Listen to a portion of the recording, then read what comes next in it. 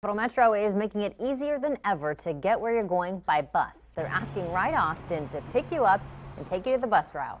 It's only a pilot program at this point, though. It'll run for 6 months in the Exposition area of West Austin. It's not about moving someone from door to door. The idea is to move someone from first mile, last mile to the fixed route service, or vice versa, from fixed route back to the home or business. The pilot is free. Meanwhile, a similar pilot, the pickup in Miller, is ending this weekend. Successful pilots will be evaluated for permanent placement.